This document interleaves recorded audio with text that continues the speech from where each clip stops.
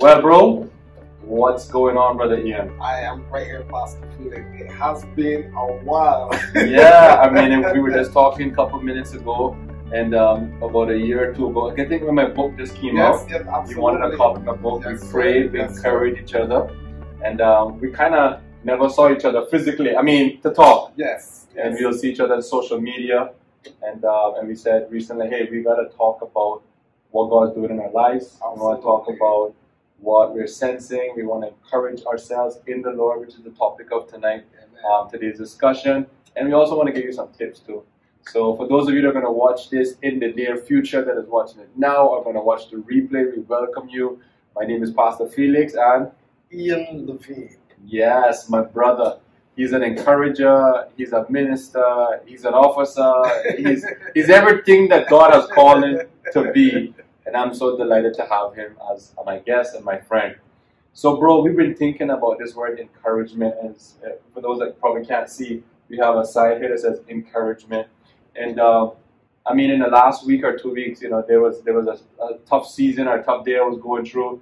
And all of a sudden, he just texts me, Happy Father's Day, Pastor Felix. Yes. And then we connected, and then we started praying for each other. You start encouraging me. And I was like, you have this natural gift of encouragement. Has anybody told you that before? Many times, for many years. Yeah. Absolutely, for many years, persons have said, you know what, Ian Lavine, you know how to encourage people. Wow. And you know, there are persons who can encourage, but you don't feel that layer of sincerity.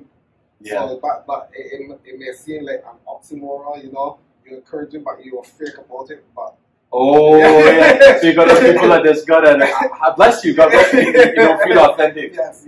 Yeah. But I just have that call in my life to encourage persons. Wow. And they really feel it. I've been told that for many years. Yeah, and I think I first knew you through your gift of song. Is it the saxophone? At the trumpet. The trumpet. Yes, sir. I know there was a horn, and I remember you singing. I was like, and then I saw you in uniform, and then I saw you in church. I'm like, wait a second. I was thinking if you had like a triplet or a twin, but you're the same person. Yes, sir. And in different roles, God has used you in mighty ways, and I appreciate that, brother. Even your gift of song, when you did solos in churches, Yes. solo at functions, Yes, sir. you always had that about you. And I know you're always upbeat and encouraging, but do you ever have a downtime? Do you ever go through tough challenges or do you have to like stir up the gift or talk to us for a second? Because there's somebody out there right now that's like, I get it, guys. I'm an encourager too, but I do have an off day. So maybe you could talk to us. Yes, I have those type of days. Just the off days from work. Okay. But yeah, off days, as we're saying here, in terms of, you know, you're not feeling it. You might be feeling down or feeling the challenges of life. Yeah. And that's okay. You know, we're not going to sit here, you as a pastor and myself as a minister of the gospel, we're not going to sit here and say it's going to be sunshine every day. Although it may be sunshine every day, you know, just like it came out for over the weekend, we have lots of rain. Yeah. But how do we maneuver through those challenges? Wow. And I'll give you a perfect example about this, about the down day. So my wife had a function on Sunday. Mm-hmm. We were supposed to get our car cleaned on Sunday. The guy started to clean the car, and 3 minutes into its action, the rain came. Wow. And it fell really, it was really heavy. Wow. But that didn't deter my wife from going to her function, right? Because we had an umbrella. Wow. You had a covering. Yes. And when persons hear me speak about positive self-talk or being positive, they think it's just a woo-woo. You know, a positive is not raining, but I say yes, it's raining. But how do we maneuver through the rain? We have an umbrella. So how do I maneuver through those down days? I just maneuver myself with practical things that I can do to get me through the day. That's within your reach to do. Of course, absolutely. Because sometimes disappointment set in, and a lot of times it set into things that we don't have no control over. Yes. So it's like, what can we do in this moment? You can get an umbrella. Yes. You can put up close to the function. Yes, sir. You can let her out and make your daughter get out, and then you can find a parking and borrow another umbrella. Absolutely. You can make it work. But the rain is not going to go away. That's right. You got to work with the rain. Yes, and that is exactly what we're speaking about in terms of positive thinking and positive self-talk. We are not canceling out reality. Yes. We understand reality and we say this is reality. But as you said, Pastor, how do we maneuver? How do we dissect ourselves now in this reality? Yeah. So first of all, check your mic to see if it's on. The green is on. Let me see. Yeah, you're good. Because I was talking for 30 seconds and it wasn't on. So whatever I said previously, I hope you caught it on Brother Lavine's mic. But I appreciate that because you know, in a general sense, people would say, well, you're an optimist. And if you're a believer, you have to be. Yes. Because, I mean, when you think about the things that the people of the Word have been through, I mean, Daniel had to be an optimist. Yes, sir. Joseph had to be an optimist. Moses had to be an optimist. I mean, Rahab had to be an optimist. Yes. I mean, you name the person that God used, and it wasn't that they didn't have rain in their life. It wasn't that they didn't have imperfection. It wasn't that they didn't have challenges to believe the Word. They actually believed the Word in doubt.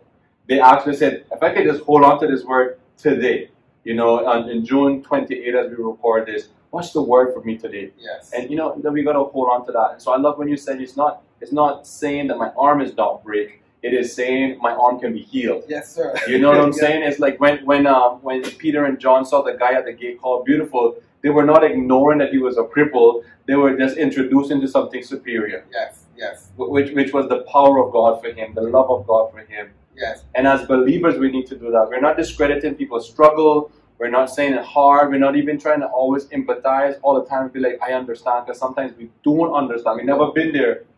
But we are saying God knows. Yes. We are saying God has a word. We are saying He is the healer. We are saying He is the provider. Yes. And so that's what stirs up my faith when I'm feeling discouraged. Yes. As simple as even going for a walk or moving yourself physically from the place that you're experiencing that overwhelming, depressed state or challenging, you know, like you said, negative self-talk, maybe challenging emotion. Hey, let's park the car. Let's change the scenery. Yes, let's sir. go for a walk. So thank you for those tips. And even as you spoke, that a scenario came to my head. You know, we have the glass and we often, because this is learned behavior, learned things. You know, the glass is a half full or half empty. To me, I really don't capture that. I just simply say the glass has water. Whether it's half full or half empty, whatever your perspective is, you know, it has water.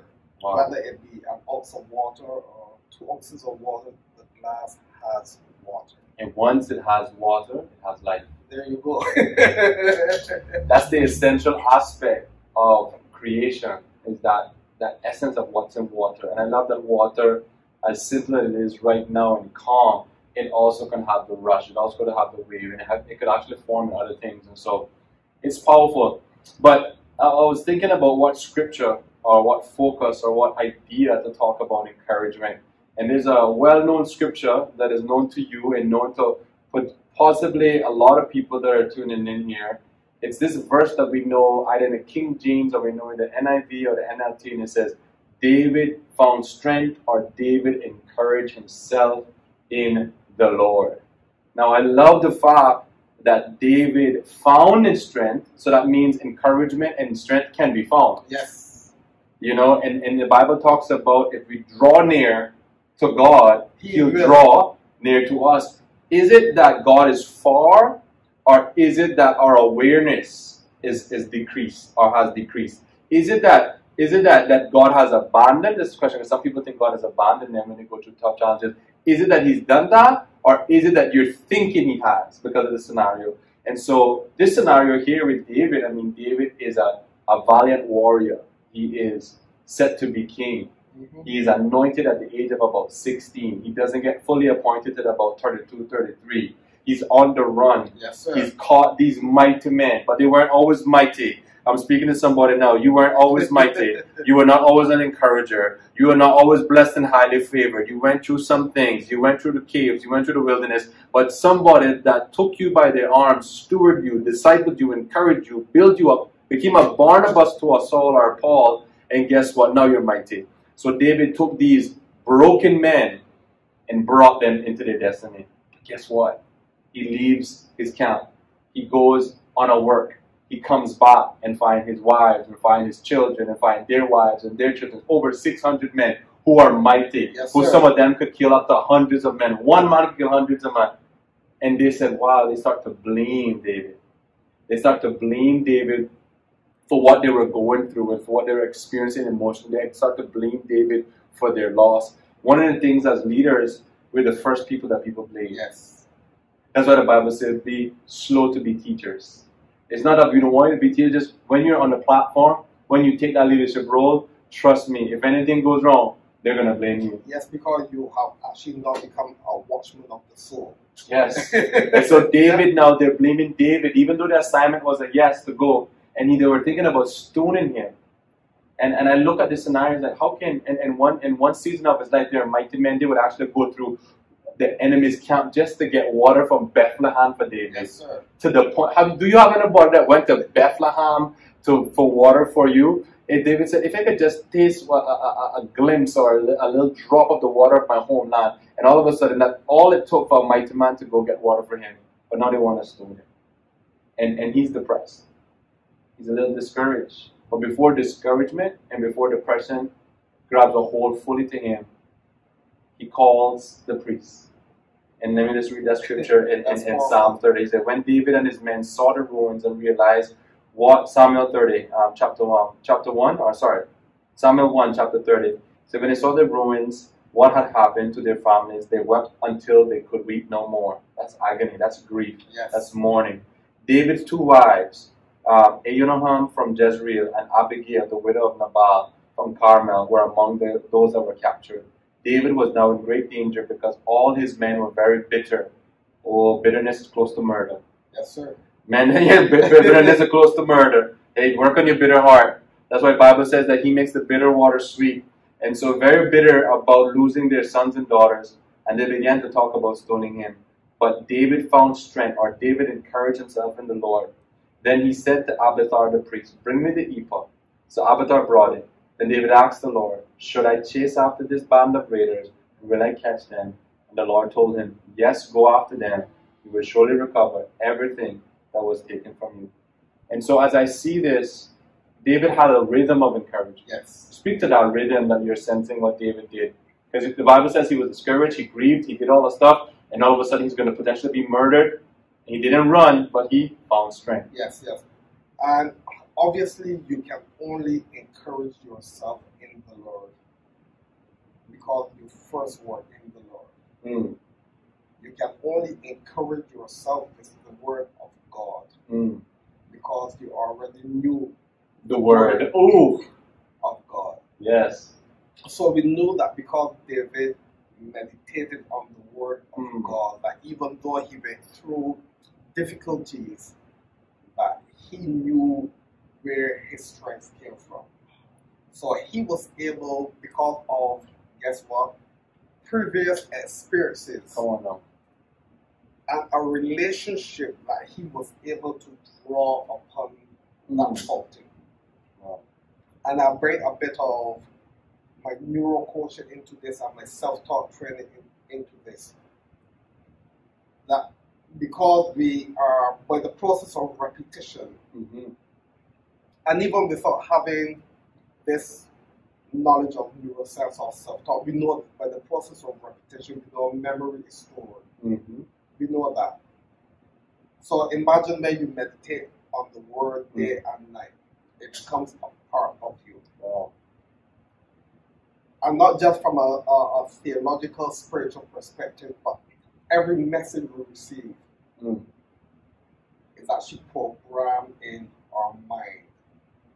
But the strongest and most frequent message, those messages actually become hardwired in our brain. So no wonder that we can have our little daughter or son, they heard a song, and a few days or a couple weeks after, you hear them with the song. Perfectly. Perfect words, perfect picture. You're wondering, son, daughter, where did you hear that from? Yeah. What time did you have to learn that? But by the process of repetition. So imagine when we do that with the word of God.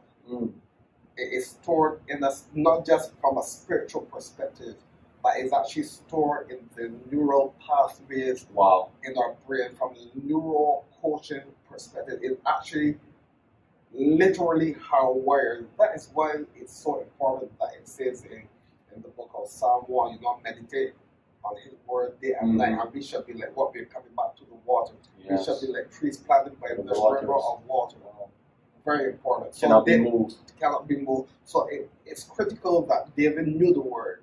So if you know the word, and when you know the word, when you go through times of challenge and difficulties and hardship, the word will naturally, instinctively become stirred up within you. Wow. And then you will be able to encourage yourself in the Lord. And as pastor, as men of God, as ministers of the gospel, we are not saying that every time you release the word that you will instantly sense that encouragement, yes, or tap into it immediately. Yes, because we know many persons will say, you know what, I've tried it. I've tried it, and what has happened? But we just want to say, encourage yourself and press on. Wow. Because we know the word of God is sharp and powerful. And it will do what God has ordained it to do. Yeah. And I'm thinking about David, and I'm thinking about the pattern of his life. As imperfect, I love David because I believe he gives us a glimpse of the imperfect man linked to the perfect God. Yes. And then the Bible talks about God would rebuild, not Solomon's temple, but David's fallen tent. And so there's something that David did prophetically where even though he was in the Old Testament, he shows us a glimpse of a New Testament reality.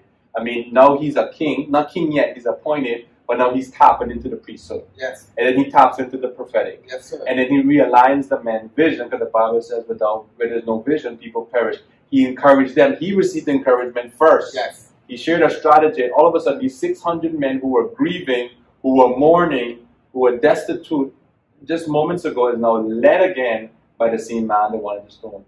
And it's powerful. And so I find that, David also says, Psalms 119, how can a person's ways be pure but taking heed to the word of the Lord? Yes, sir. And then in Romans 12, it says that be transformed by the renewing of our mind. And you talked about patterns, and I'm thinking like, okay then, there's shortcuts, and there's familiar roads. Yes. Like in Cayman, like there's certain roads that you grow up. As an officer, you've been down certain roads, even though the development is there. You can see the road map from 1980 something. You can see the road map from 1990 something. You see it. You could take the lights off and you can get in there. Yes. It's because it's familiar, and that's how we have to treat the truths of God. Where sometimes as believers we're too familiar with what God hasn't said than what He did say. Because I believe that as a person, I'm hearing God's voice for me. I'm hearing my voice to myself, because we have a voice to ourselves. I'm hearing people's voice against me or for me. And I'm also hearing the enemy's voice.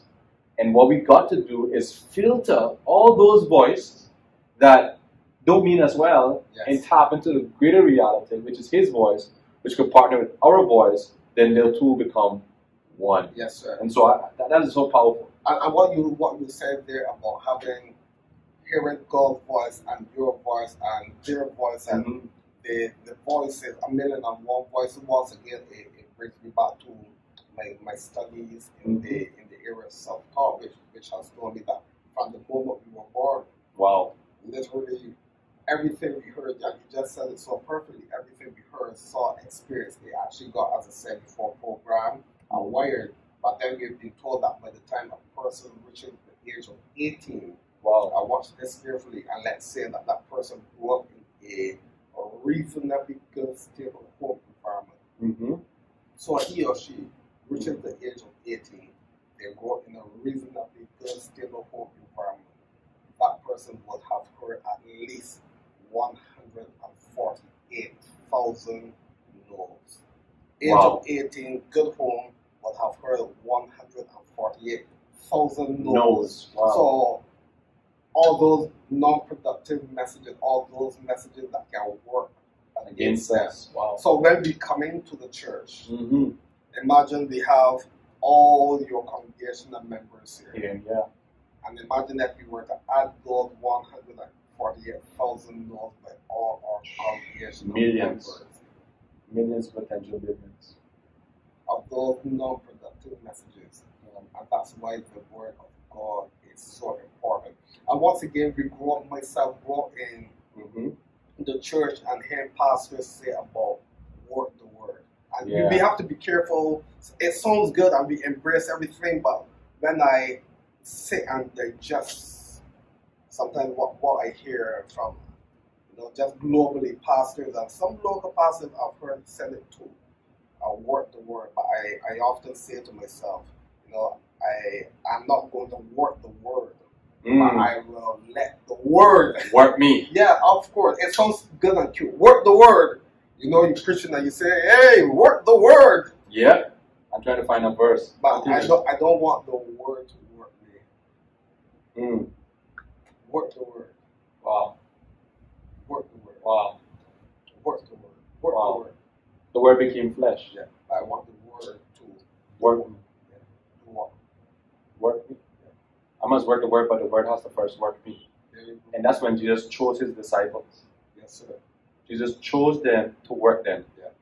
Jesus chose them so that the word could tap into their life. The word work me. Mm-hmm. And every time we fellowship with Jesus, we're actually fellowshipping with the word. Yes, sir. And it looks different, right? So the reason why there's no 100% strategy to encourage yourself, and there's no right or wrong way, you need to tap into how your sensory skills acknowledge God. Yes. So for me, my stirring up might be a memory of a verse. Yes. And I start breaking it, because in my pastoral or teaching gift. To others, it might be a song. Yes. To others, it might be nature. Yes. To others, it might be someone like Brother Ian here, encouraging me, because when he encouraged me, I wasn't really feeling encouraged, but it took your word released to my heart that activated the faith that I needed to get through that tough moment. And so it's the thing is to find ways to encourage yourself in God. Yes, and before you move on there, Pastor Felix, when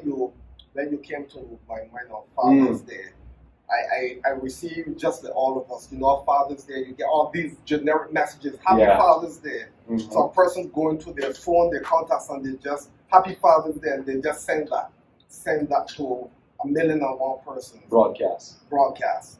But for me, as you said earlier, it was direct, it was a specific, personal message. Happy Father's Day, Pastor Felix or Pastor Felix. Yeah. Happy Father's Day. Yeah. So you knew it was coming from you. Yeah. Yeah. And it's powerful because then it goes to sometimes as believers, we think God too busy. 7 billion people in the world. And he has the ability to tap into, be very personal to us. Yes, sir. You know what I'm saying? And so God uses people. And so sometimes when we're looking for a word, we're just honoring people. And God uses people. Every time, somebody, God used someone, he used another person first. He used the slaves, the slavery system to get Joseph into his destiny. Yes. It was wrong, it was bad, but he used that tough moment to position him to save a nation. Yes. I mean, you talk about when Joseph wanted to abandon Mary, he used the angel. Yes. And then that stirred Joseph's heart towards Mary. Yes. And so God is always using his creation to minister. Yes. The Bible says that we have angels, we have all received angels to minister to us, right? Ministering to us who have inherited salvation. And so even when we see David, I mean, a lot of people will say, well, David killed Goliath, which is true. But what killed Goliath? Was it the stone or the word?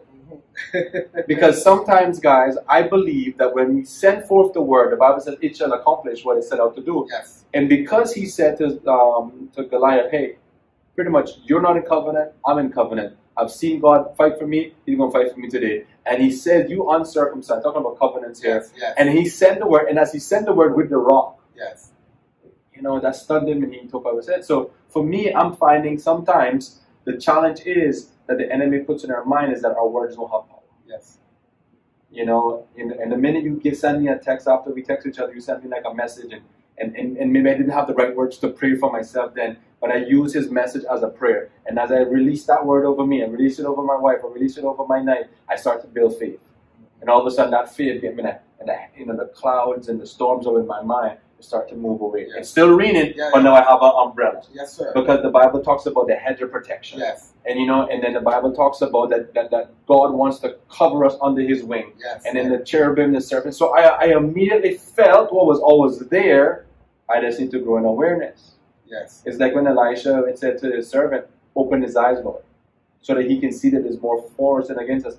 As believers, when we're struggling emotionally, when we're struggling in depression, when we're picking up the senses of the environment, because we are feelers sometimes we tap into what we feel and not into our faith. Yeah, I like what you were saying, Pastor Felix, because sometimes in the Christian space as believers, we only think that we are, and we are not minimizing anything here. We only speak about our spiritual connection, but we're living in a physical world. Yeah. You know, we have senses, thought, feelings, emotion, temperament, personality, will. And sometimes when we hear the message, you said it so true. You know, we hear the message is powerful. We know the Spirit of God is there, but our senses are just processing that. You just said, you know, the just shall live by faith. But now my mind and my brain is saying, well, guess what? My house is going to be taken from me in the next 2 weeks. Yeah. And that's a reality. Yeah. So as believers, how do we maneuver that? You know, we keep pressing on with the Word of God. And I honestly believe that once we allow the Word to work us instead of us working the Word, when we allow the Word to work us, that God will begin to give us the strategy and send and we're going to become a bit more Christian. Reflection of Christ. Yeah. Because we will now see, well, I prayed and God started to move things around. So the right people, the right circumstances, opportunities, connections. You realize that you have some money somewhere, some check coming in. Yes, sir. Or somebody just all of a sudden want to give you something, and that's God working on people's hearts. Absolutely. So we're saying, don't minimize prayer, don't minimize your connection with God. Keep praying, keep that connection with God, and allow God, as Pastor Felix just said, to start to move the chess pieces. Together. We are confident that as you rely on God, that He will really bring those circumstances onto you in terms of where He wants you to go. It says in Psalm 84:11, the Lord God is a sun and shield, S-U-N and shield. He bestows favor and honor, or grace and glory. Watch this now. And no good thing will He withhold from those who are walking uprightly. Once again, Psalm 84:11, the Lord God is a sun and shield. And before I pass back over to you, Pastor Felix, I want to decree over your life that the Lord God is your sun, S-U-N and shield. He has bestowed favor and honor, or grace and glory. God has bestowed favor and honor upon you, and no good thing. Yes. Let me repeat that. No good thing will He withhold from you, because you are walking uprightly. One more scripture and I pass back over to you. Psalm 5:12. God will bless, and I love these scriptures with favor. God will bless the righteous and surround them, or garrison them, or encompass them with favor as a shield. So are you righteous? Therefore, you are blessed by God, and He is surrounding you with His favor as a shield. Final one, Psalm 92:12. Watch this now. You ready for this? Are you ready for it? The righteous shall flourish like a palm tree and grow like the cedar of Lebanon. Are you righteous? Therefore, God's word has promised that you will flourish like a palm tree and grow like the cedar of Lebanon. I love it. You said, make the word work you instead of you work the word. Yes, sir. What thought came to mind was the difference between anticipate and expectancy. We get so disappointed when we expect, but we always get encouraged when we anticipate. Yes, sir. And so it's similar, because when the word works us, no matter the outcome, we bless. Yes. When we try to work the word, it's like sometimes people try to make it like voodoo. Sometimes you want to manipulate God's promise and God's will. And sometimes we don't know, but we know all things. Yes. So I can make that thing work, and I can make that word work inside of my heart and my mind. Say all things, Lord, it does not look like this thing is working for my good, but all things you said. And if it's not good now, that means you still working. Yes, yeah, because we say, and then we go to God, and we say, God, according to your will and according to your word, this has to be done. This has to be done, and then when it isn't done the way we expect God to do it, then this mind and the devil or whatever it is starts to play games and say, tricks. You know what? You never pay your tithes. You know what? You live in sin. You know what? You know what? And guess what? And none of those things are the equation. Nothing. God is just saying, I'm working on you. I have a better plan for you. The word is working you. Let it work you. Yes. And it's so important that as men of God, as believers, that we don't get drawn into this, that when things don't go the way we want it to go, that we, and I say whether it's the devil or not, whatever the circumstances, that we start to take box. Okay, I remember I never paid my tithes last month. I was mean to my wife, we had an argument. And I'm going from A to Z, trying to validate. Trying to validate the lack of. Wow. But what David said, I have never seen the righteous, come on, forsaken, or their children begging for bread. Yeah, he is ever merciful and less, and his seed or his children are always blessed. Come on. So we're encouraging you guys today to make the word work you, and we're encouraging you to not expect but anticipate. You see, I anticipate my wife to love me. But if I say I expect, I put that little expectation and I put it in a very minute and a very focused point of how that love should be expressed. Yes, sir. I know God loves me. I know God has forgiven me. So when God has the ability to expand my horizon of how He loves, how He forgives, and how He blesses, I move away knowing and falling more in love with Him. And so we are, as believers, we need to stop putting God in a box of how He can and how He will. Yes. God will. God is. The Bible talks about that God surrounds us. He's righteous, like how the mountains surround Jerusalem. And then in the Bible talks about He protects us, right? And when we sleep it also tells us that He will forever protect us in our home and outside of our home. Yes. So that means in the very safest place on planet Earth for me, in my physical home, in the most exposed place in the world, for whatever that may be, guess what? God is with me. Absolutely. By night and by day. Yes. The harm by night and the harm by day. The pestilence, all that other stuff. Whatever it is, He is with me. Yes. So I used to have night terrors. I don't know if anybody had night terrors where they would have dreams or imaginations, or they would see things that are unhealthy for the brain. Terrors.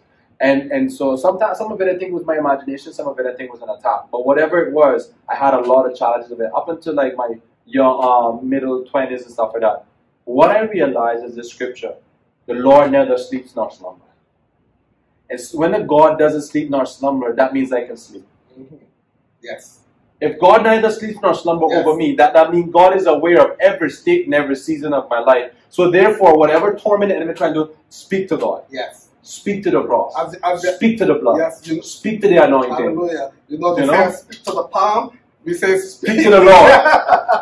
It's like what the Bible says in Jude, that even when the enemy tried to actually take the body of Moses, I think it's when the archangel says, in the name of the Lord, get me behind. You see what I'm saying? So we're not rebuking the enemy in our authority. We're rebuking the enemy in his authority that we get to partner with. And so headaches has to be lifted. Terror has to be gone. Demons have to flee. Legs have to be healed. Dead has to rise. And so this is the power of our partnership with God. Yes. Not to one it up, not to be seen as arrogant, but to be confident and humble enough to know we need Him. Yes. And He's available. Yes. It's powerful. Yes, and there's a scripture that says that those who trust in God are like Mount Zion, and they cannot be moved. Come on, brother. They cannot be moved. So you trust in God, you are like Mount Zion. You cannot be moved. You may feel shaken. This table is shaking here. But it can't be moved. No, can't be moved. Amen. You might feel discouraged, but you can't be moved. You may feel sick, but you can't be moved. You can't be moved. You may feel depressed, but you can't be moved. You may feel down, but you can't be moved. Because you are trusting in God. Come on. You are like Mount Zion, and you cannot. Proverbs 3:5 and 6. Trust in the Lord with all our heart, and lean not on our own understanding. In all our ways acknowledge Him, and He will direct our path. Amen. Come on. Praise And God. so where are we getting all this scripture from? We're getting this scripture primarily from Psalm, from David and his history with God. But pretty much it's his relationship. Yes, sir. And so we need to find the secret sauce of success. Many times people look to leaders and say, oh, he preached good.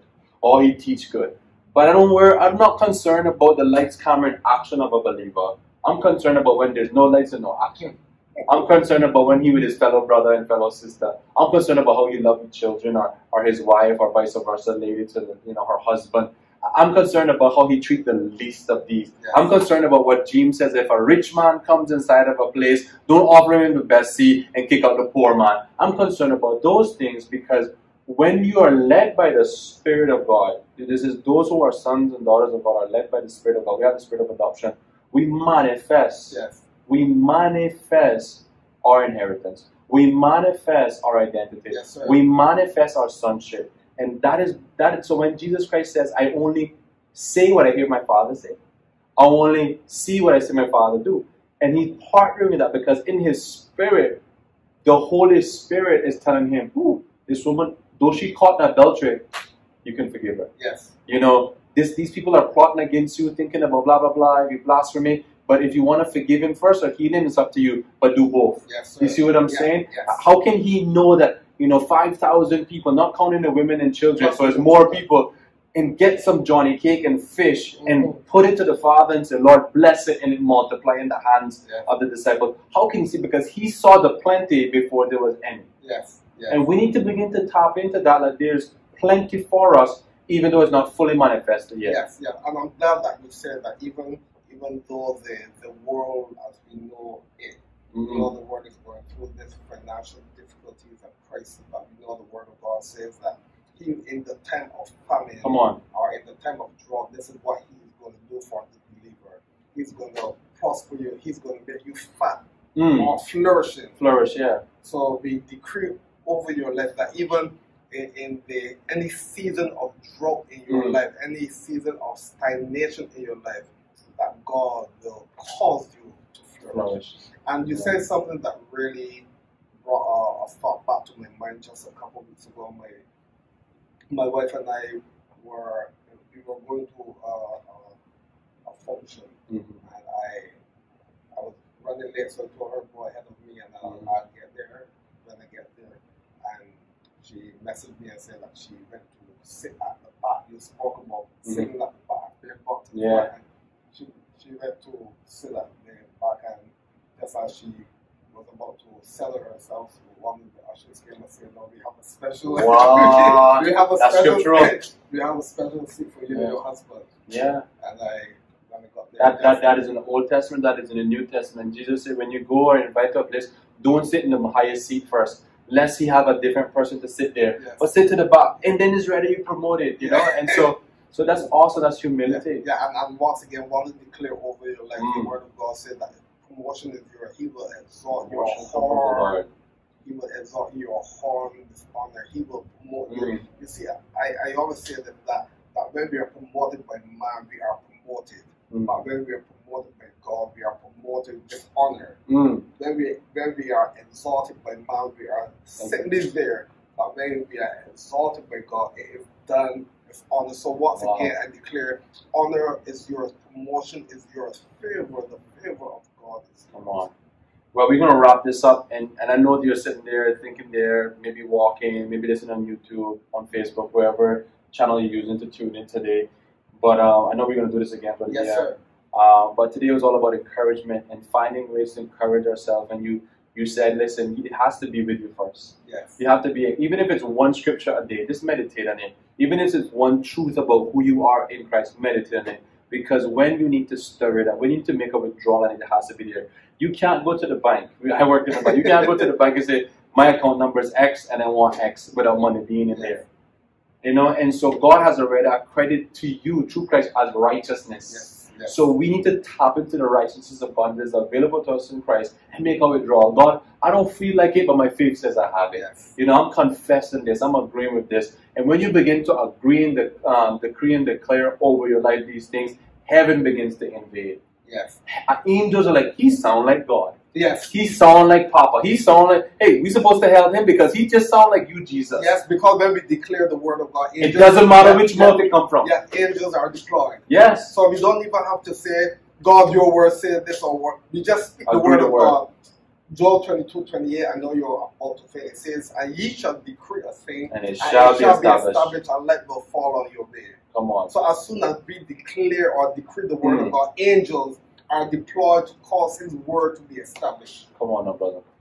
Yeah, we got to do this again. But last scripture, this was something I was thinking about for about 10 minutes ago. We're talking about thoughts, and we're talking about the words that we hear. Sometimes it's our voice. Sometimes our voice is agreeing with the negativity. But many times we're hearing the voice of others in our life. You said 148,000 no's for the average person who was raised in a nuclear home or a supportive home. And somewhat at the age of 18, he or she has heard 140,000 no's. But the Bible says this in Psalm 139. It says, how precious are your thoughts about me or towards me, O God. They cannot be numbered. I can't even count them. They outnumber the grains of sand. And when I awake, you are still with me. And so we live on an island. We have one of the best beaches in the world, 7 Mile Beach. And if you pick up a grain, just a handful of sand, God has more thoughts for you. So anytime we're thinking negative, and I'm preaching to the choir because sometimes that could be negative too. That's why I need fellowship. I was telling my church on Sunday, you need to have positive people in your life. You need to have godly people in your life. Not when things happen, but prior to. Because God would use them as a catalyst of encouragement. God would use them as an agent of change and blessing in your life. And so we need to have these healthy bridges in life. You know, unhealthy ones, we got to put some boundaries there. But the healthy ones, we need to stir it up. And there would not be a Paul if there wasn't a Barnabas. That's right. And so Paul, who wrote more than half of the New Testament, he was not always Paul, but it took someone of encouragement, the son of encouragement, to stir up the gift. And so every one of us had to have discipleship, had to have mentorship, had to have someone seeing something greater inside of us than what we're currently experiencing. And the Bible says, greater is he that is in you than he that is in the world. So there's so much inside of us. And so what I'm saying through this last scripture is that tap into it. You know, you're the head and not the tail. Amen. You're above and not beneath. Amen. You know, God talks about, you know, in Jeremiah 29, I have plans for you. That means God is writing something for you. That means God has set things in place for you to prosper you and not to harm you, to give you a future woven with great hope. Amen. And so just be encouraged. You talked about the signs of inflation or challenges. I mean, Elijah, you know, he caused the famine. Yes, sir. I mean, he wanted to turn people's heart towards God, and he declared a famine, and he forgot that he was going to be affected by it. And sometimes, I'm going to be honest with you, sometimes in our life, we cause some of it. It's not always God's fault. Yes, sir. We cause some of it. But even though we caused it or we partnered with it, God still sent supply. Yes. He sent the brook. Yes. He sent the birds. Yes. And when that brook dries up, the Bible says in Psalm that he leads us again to still waters. Yes. So, you know, sometimes when God transitions you, it might be drying up over here, but there's a great supply over here. So look out for the birds. Look out for the streams that God is bringing to you, because he will bring what he has promised to you to pass. So I don't know if you want to share the last parts, and maybe you can tell people how to connect with you on Facebook, Instagram, or whatever. Yes. So I am Ian Lavine, I-A-N, my first name Lavine, L-A-V-I-N-E. You just type that in on Facebook, and you'll see me right there with all my motivational stuff. And you spoke about any parting words or parting scriptures. Mm-hmm. A couple of those scriptures I already mentioned, but we know Ephesians 3:20. Now to him who is able to do. Come on, brother. Go ahead, man. Just go for it. I get excited. Exceedingly, abundantly, above all you can ask or imagine, according to the power which is in work or working within you. So we see for you all that you are hoping for, thinking about, dreaming about. God, Elohim, El Elyon, the Most High, El Rohi, the Lord your Shepherd. El Shaddai. Come on now. Go ahead, man. Go ahead. Al Rapha, God your healer. He is Jehovah able. Jireh. Come on now. He is able to do for you exceedingly. Come on now. Abundantly. I'm going to think about exceedingly, abundantly. It sounds like the same word. But God is saying that He is doing for you more than you can ask. Or more than you can even imagine, according to conceive. There you go. According to the Holy Spirit, according to the power in you. So God is going to do great things for you, in you, through you, around you, and to you. Come on. And if you don't know none of those names that He just said, just remember that I am that I am. I am that I am. Whatever you need God to be, He is. Amen. He is healer, provider, everything you need from the Good Shepherd. He is all those things. You want to know my name? Tell Him I am sent you. And so I'm blessing you with the grace of the I am. He is with you. He's always been there. Open up your spirit and receive more from Him on a daily basis. Brother Ian, it was a pleasure. God bless you, Pastor. And I hope the people were blessed. And we'll have you preaching a journey pretty soon. Amen. Amen. That will be a journey. That will be a journey. Amen. See you soon. God bless.